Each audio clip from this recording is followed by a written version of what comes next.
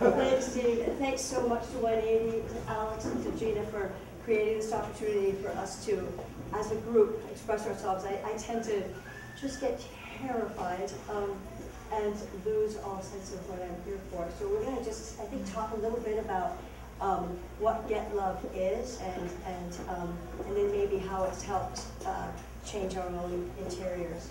Right? Absolutely. Yeah. Okay. Just so that you get an idea of what GetLove is all about, what GetLove is doing, what 180 Center is doing with GetLove, the relationships that we're building between Golden Bridge Yoga, GetLove, and 180 Center, really just serving the community and giving back on such a huge scale. But I'm going to let Aileen start off with just what GetLove is all about. Okay, so GetLove is a nonprofit organization, and what it really is an opportunity shared kindly with others. And so, just from the get-go, I just want to kind of take being of service out of the language, because that's already got like an expectation. I'm coming at you with something you don't have, and it's really not about that. So, GetLove is really an opportunity for those of us that participate with it to share in very kind ways with one another, and then healing happens, and we stay out of results, and healing happens. The form it takes at this point is it's had many kind of stages that it's gone through, but we serve out of a social service center where we provide meals, and that being just a way to the homeless community in Hollywood. That's just a way for us to become comfortable with those we serve, because we all have, or some of us have, some of us get uncomfortable, and it's just a way of being able to approach others.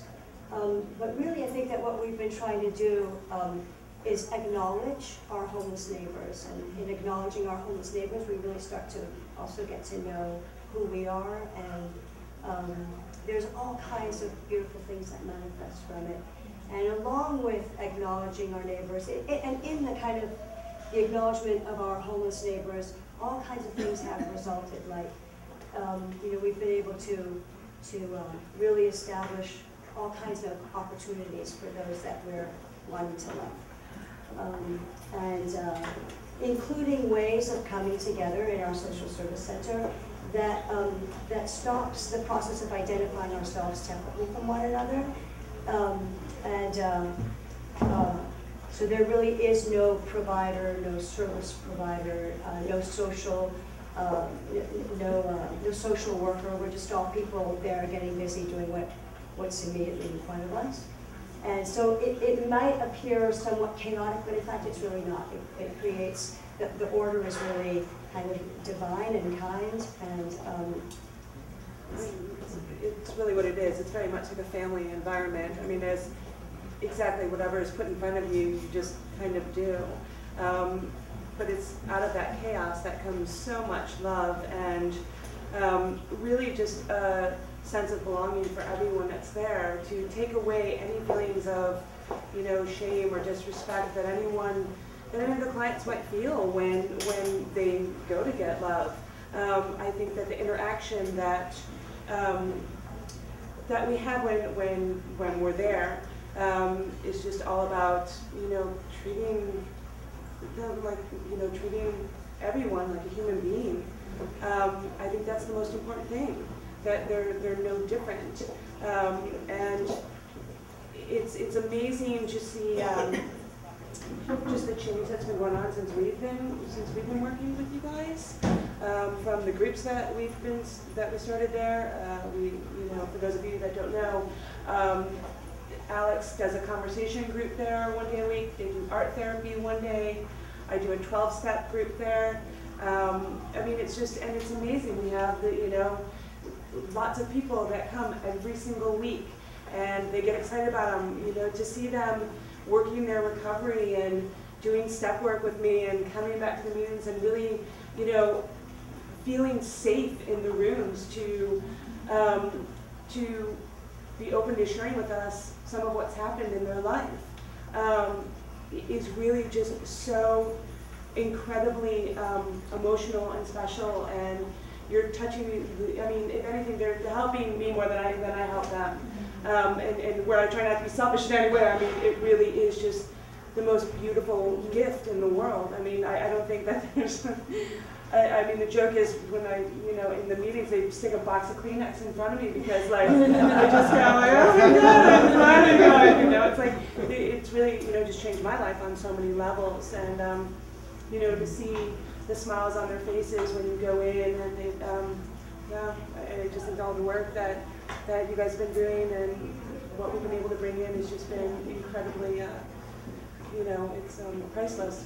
It's also been really amazing to watch how when you're not of service and you're not serving someone different from you, it allows for that divine intervention to happen, because all of a sudden we are nobody. I'm not someone to be of service to you, and you're not someone that needs to be served, and we get to reinvent who we are at that time. And having this opportunity for us and to engage it on a very regular basis is a real awakening, because again, I think getting to know ourselves and others is a real process. So for us, it's just been a beautiful event.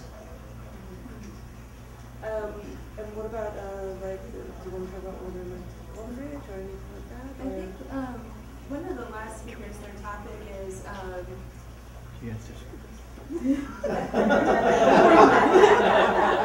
one of the last speakers, the topic is it takes a village, and it's so true, and I think it's especially evident lately. We've been, GetTLOVE has been in existence for 5 years, and only in the past year or so, Aileen refers to it as silos in the past, but now everybody's coming together. And so now at the center we have 180 who not only comes with their clients to volunteer, but also has discussion groups, and Gina has an awesome AA NA meeting, and then we have another girl who comes from a different background offering art class, and we're talking to Golden Bridge about bringing yoga and meditation, and it's all these different people with different backgrounds coming together and offering their history and their past and bringing it all together in a totally organic way, and it all works so beautifully.